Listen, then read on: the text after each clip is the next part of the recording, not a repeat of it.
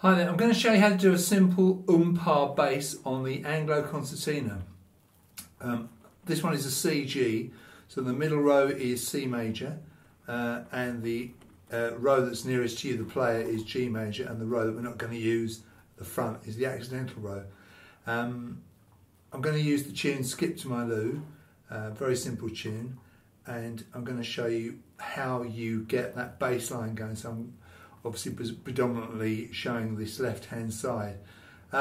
Unlike some squeeze box instruments, you have to make your chords on this instrument. So we're in the key of C.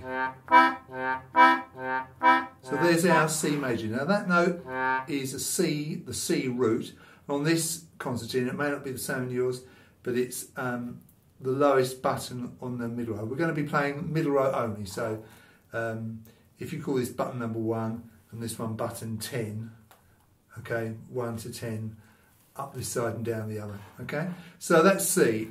Now you make 2-note chords. So you do a C and an E as you chord. So it's C, bass note, and then the C the octave higher, which is 2 buttons above, and the button above that together is a C and an E, fingers 2 and 1. So you get a little finger on the C bass, that's your and your Pah is the C note and the E note together. So it's a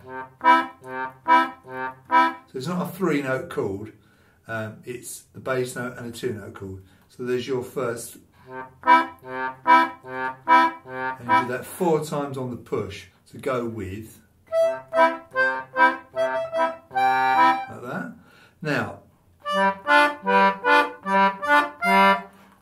what you need to do is to change chord now. We don't play a G chord, we play a G7 chord, which works just as well. So you're playing the same buttons, but you're getting these notes. You're getting the root note G for your and the Pah is a D and an F. So the overall effect is a G7 chord. So G bass, don't forget it's the same buttons you use for C major, but this is G7. You know, it does fine. I mean, it's technically a G that you need there. G7 works just as well. So you've got G, and you've got D, and you've got F. So, to go with,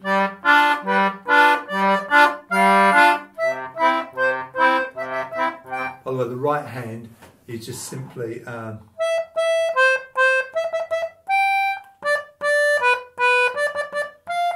this button 7, it's 7, 7, 6, 6, 7, 7, 7, and then 8, and then the same buttons on the pull. Back to the first one. So if that goes back, so does this. Back to the C major. And the only complicated thing is here, where it goes. Now, you get a kind of a mixture. So you do a G bass, but then you do the C major chord, the C and the E, and then you have the other way around. Then you do a C bass and the G7. Pull, push, push, pull. And the right hand there is going button 7, pull, and then button 7, push, and then button 8 pull, and then a button 7 push, and button 7 pull. Okay, and the left hand there, a little bit complicated. And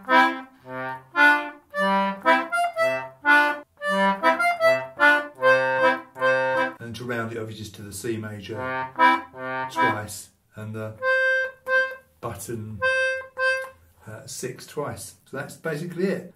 So your chords are C, G7, C. So you have that complicated bit, pull, push, push, pull.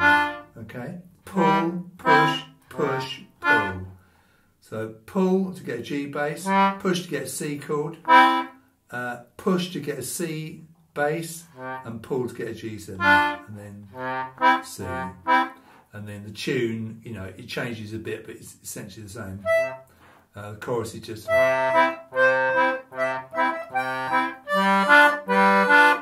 So it's it's less. On the first time it's, and then the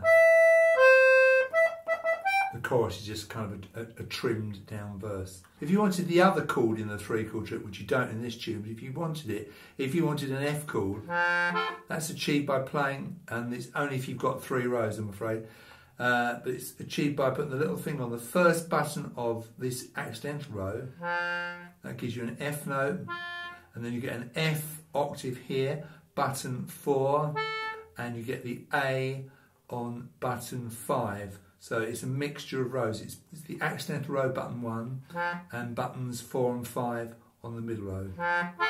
So your 3-chord trick, if you wanted it, would be C, F, G7, and C, but you don't need the F in this tune. So that's basically it. That's the general idea of it. On a piano accordion or a chromatic button accordion or a melodeon, you press one button, you get a chord. Not so on a concertina. They're all single reeds, the notes, single notes achieved, so you have to make your chord up. But a two note chord is absolutely fine. So I hope that helps.